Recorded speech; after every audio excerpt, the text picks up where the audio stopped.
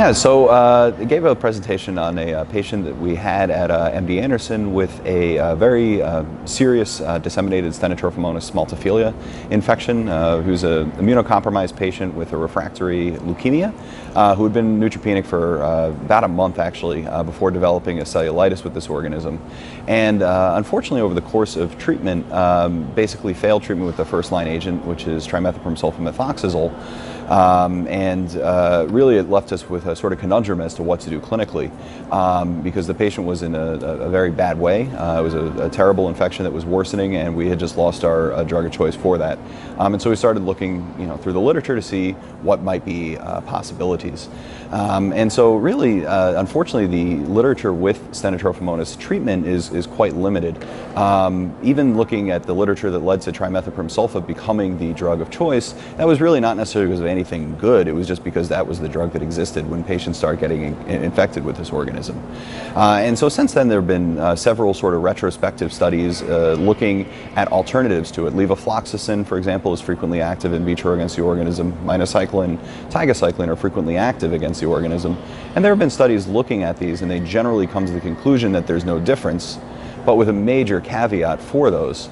And unfortunately, because this literature is so limited and retrospective, there's a lot of confounding by indication in that the patients who get these alternative agents are likely not nearly as sick as the patients getting trimethoprim sulfa.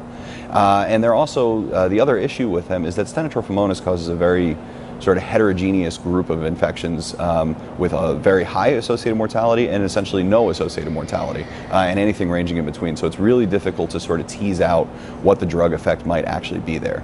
So you're really left with a very limited body of literature into what to do for this organism.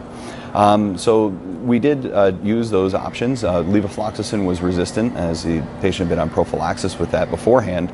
And then we ended up giving minocycline as well as ceftazidime, which were in vitro, active in vitro. And unfortunately, those drugs also failed to treat the patient's infection adequately. And then we were really sort of stuck with what to do. So that led us to do some more digging in terms of the literature for this organism and really sort of understand the mechanistic basis for why this organism becomes just so drug resistant.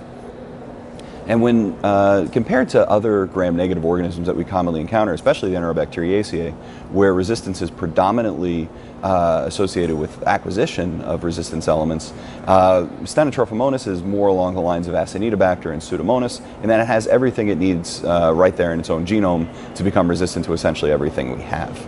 And in addition to the two probably most well-known mechanisms in Stenotrophomonas are two beta-lactamases known as L1 and L2. The L1 beta-lactamase is a metallo-beta-lactamase. It's very similar to other metallos such as NDM or VIM, in that it hydrolyzes essentially all antimicrobials we have, with the exception of, or all beta-lactams we have rather, with the exception of aztreonam, and it is not inhibited by any of the commercially available beta-lactamase inhibitors. L2 is a cephalosporinase. It's a class A cephalosporinase, and that has a substrate profile of basically everything other than carbapenems, but it is inhibited by commercially available beta-lactamase inhibitors, especially clavulanate and avibactam. So that led us to explore the possibility of synergy between aztreonam, which would be not hydrolyzed by the L1, and a ceftazidime avibactam, which would inhibit that other beta-lactamase. And it turned out there actually was in vitro synergy for this organism. We did use that combination to try to treat the patient, but unfortunately the infection progressed and the patient ultimately passed away, unfortunately. And so really the other lesson that we took from this is that in immunocompromised patients, particularly those with hematologic malignancy, Stenotrophomonas can be an absolutely devastating infection. And even if you have a bunch of antimicrobials that are active in vitro, even if you use them appropriately, use them early, the patient, unfortunately, the host conditions might not necessarily allow for the infection to clear, as was the case here. So it really just is a good lesson, and just because a drug is active in vitro doesn't necessarily mean it will work in a patient. And it is also a good lesson to sort of call for a better understanding of these infections and risk factors for it, so we can prevent them from happening and avoid these issues of potentially having to treat an untreatable infection.